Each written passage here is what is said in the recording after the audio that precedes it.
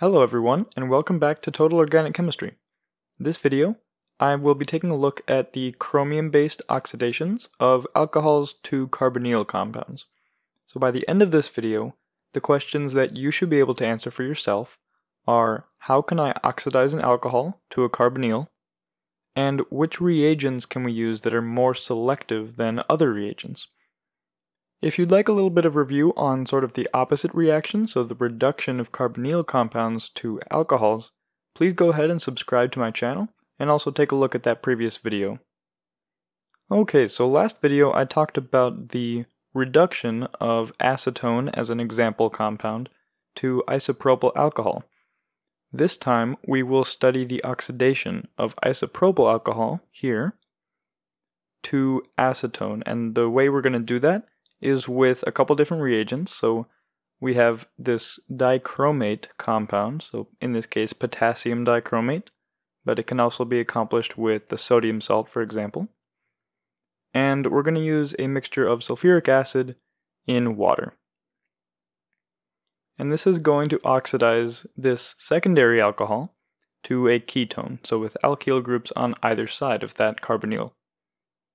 So that's our secondary alcohol. But what if we take a look at a tertiary alcohol, so tert-butyl alcohol here, and if we subject it to the same conditions, so potassium dichromate, sulfuric acid, and water, what would that make? So we could maybe imagine hypothetically just changing that single bond to the oxygen to a double bond, so converting it into a carbonyl compound. But that should set off some warning signs for you. So we have a pentavalent carbon, so we have 5 bonds to carbon, and that is very, very rarely encountered in organic chemistry, to the point where anytime you see carbon with 5 bonds, that should be a problem. So this reaction actually will not occur. So we know that tertiary alcohols will not be oxidized under these conditions. Looking the other way, we could see a primary alcohol, so ethanol here. Again, very same conditions, potassium dichromate and aqueous sulfuric acid. And you might imagine this could go to the aldehyde, so with a double bond to oxygen and then a hydrogen on here, so just basically converting that single bond to a double bond to oxygen. However, what will actually happen under these conditions is we will over-oxidize to the carboxylic acid. So we'll actually add another oxygen atom onto this compound. So primary alcohols with this oxidation are converted to the carboxylic acids. Okay, so I've given you a lot of information right off the bat. Let's look at the mechanism for how this oxidation occurs. So we'll start with our secondary alcohol, that's the simplest one. And so we have isopropyl alcohol here. And the reason we have the dichromate as well as the sulfuric acid in water is that under those conditions we form another compound, another chromium compound, which is called chromic acid. And so I can draw that out here. We have a chromium 6 base, so I'm explicitly going to write out the oxidation state of chromium. And then these 2 double bonds to oxygen, as well as 2 hydroxyl groups. So if you know the Lewis dot structure for sulfuric acid, you can notice that this is a very, very similar compound. So it is what we call isoelectronic. So it has the same electron configurations around that central atom. In aqueous solution, these 2 compounds, so the alcohol and the chromic acid, will be in equilibrium with this compound here, where we have lost a net molecule of water to form this chromate ester, which is what it's called. So we have an oxygen that is bonded to the alkyl group of our alcohol, as well as to that chromic acid structure.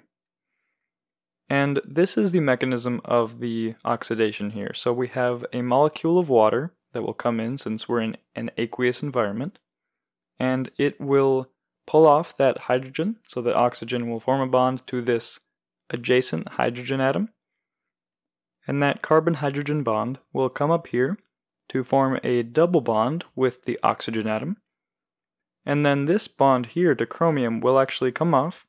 It will go to the chromium atom, And then because now chromium has too many electrons around itself, so we're going to swing this bond to oxygen up to the oxygen atom itself.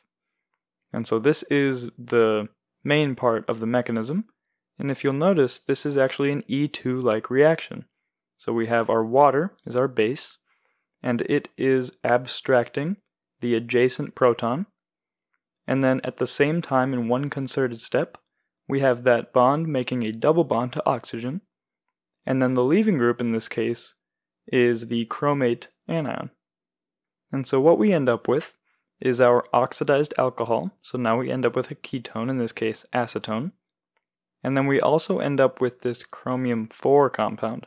So the oxidation state of chromium has gone from +6 to +4 in our product. So if we want to, we can designate, we know that the alcohol has been oxidized, so this acetone is our oxidized product, whereas the chromium has been reduced. So that is our organic redox reaction. And it turns out that this chromium 4 compound can actually go on to oxidize more molecules of alcohol. So what we end up with in the very end of this reaction is all the chromium being turned into chromium 3. This is our final oxidation state of chromium. An important part of this mechanism is that we need an adjacent carbon that has a hydrogen on it in order to oxidize in this sort of E2 mechanism. So there needs to be a proton there to pull off in order to accomplish this reaction. So that is why on the first page, tertiary alcohols cannot react at all, because there is no hydrogen on that carbon to pull off in an E2 mechanism. And similarly, with primary alcohols, there are actually 2 protons that we can pull off. So what happens is an E2 mechanism occurs, we oxidize it to the aldehyde, so just with a single carbon-oxygen double bond, and then we can actually form another intermediate and oxidize again to the carboxylic acid. Okay, so you're probably thinking correctly that that introduces a problem for us. So what if we want to synthesize an aldehyde using these chromium compounds? Because I just told you that primary alcohols over-oxidize to the carboxylic acids. Well, we actually have more than one reagent at our disposal. So again, let's take our primary alcohol example, ethanol, and we want to make this into the aldehyde, and the reagent we can use to do that is called PCC. So PCC will oxidize this to the aldehyde without over-oxidizing to the carboxylic acid. Okay, so what does PCC mean? It stands for pyridinium chlorochromate. And the way you make this, as just a tangent, is we start with pyridine, which is an organic base, very common. And if we treat this with hydrochloric acid, so we acidify it, and the nitrogen is, like I said, basic in this compound, so it will accept that proton from the hydrochloric acid. And in this case, we will form pyridinium hydrochloride. And finally, we react this with chromium trioxide, so our chromium 6 compound here.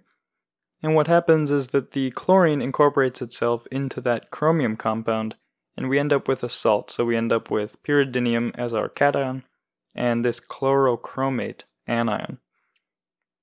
And it turns out that the chlorochromate is a weak enough oxidizing agent to where it will only undergo oxidation once instead of over-oxidizing to the carboxylic acid. So that is a very useful tool we have in organic chemistry. One thing I'd like to note is that the first reaction I talked about, which is called the Jones oxidation using the dichromate anion and sulfuric acid, was used previously in breathalyzers. So it is no longer used in favor of more sophisticated chemistry. But previously, in order to test your blood alcohol levels, you would blow into the breathalyzer, and to test the amount of ethanol in your blood, so grain alcohol, there would be a small amount of the dichromate salt as well as some sulfuric acid and water, so our Jones oxidation conditions, and eventually we would oxidize that ethanol to acetic acid here, the carboxylic acid. So how could you tell how much ethanol was actually there?